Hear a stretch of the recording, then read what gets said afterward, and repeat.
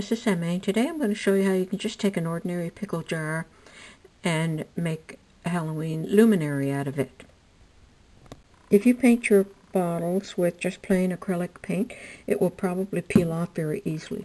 So what I always do is just add a little bit of Elmer's glue, and so that's like about 1/4 of glue to the paint. And I'm going to mix that up.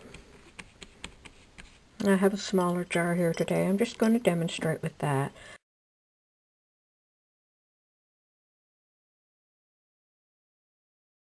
And I'm going to let it dry. Okay, my bottle is all dry now.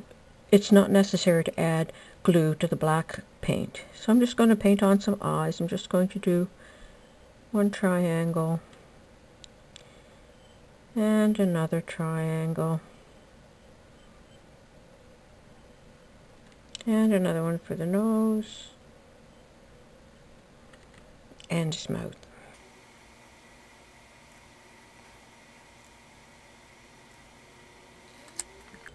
And there's your pumpkin face. Now I'm going to get a candle and show you a neat trick for lighting a candle way down inside this bottle. I have one stick of spaghetti. I'm going to light the end of the spaghetti. And now I can reach down. And there you go.